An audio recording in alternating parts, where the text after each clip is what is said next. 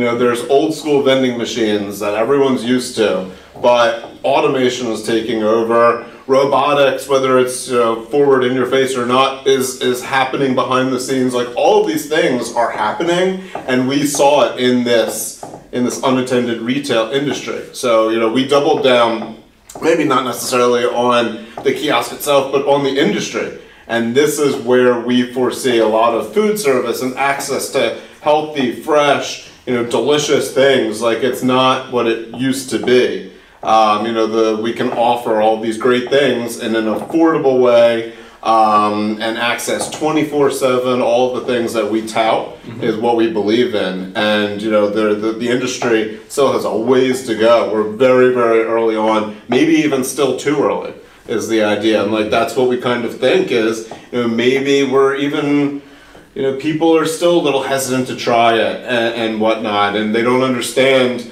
all of the safeguards we put in and the products we've made, all of the benefits of it. You don't necessarily have to go to a brick and mortar smoothie store anymore because we're giving it to you in your face. So we believe in the industry.